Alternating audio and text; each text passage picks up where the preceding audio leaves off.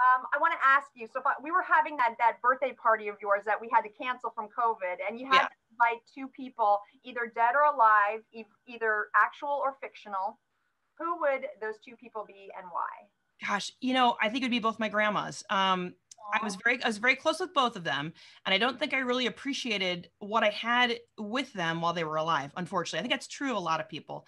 And as I've gotten older, I think they would both be tickled that I'd want to, have them come and hang out with me, and I'd be so excited to bring them into my life. I think they would just be so just like, oh, of course, I don't know if they would have come to Chicago. I may have had to go all the way back home to Nebraska, where I'm from, but still, the idea that I would have want to seek them out and just have some genuine and unique conversations that only they were able to provide, right? Because they were a different generation. They grew up in the Great Depression. They saw World War II. They saw, a lot of different changes over the course of the time that they were alive.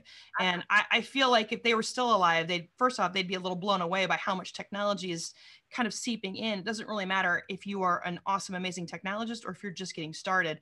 Right. There's all different walks of life. And I think they'd be super tickled by that. And then super just blown away that I would be like, let's go seek my grandmas out and let's go have some conversations with them. They'd be like, oh. And is that delightful? So mind you, the language that Shannon uses between just saying tickled and delightful, that just makes my day. So thank you for saying tickled.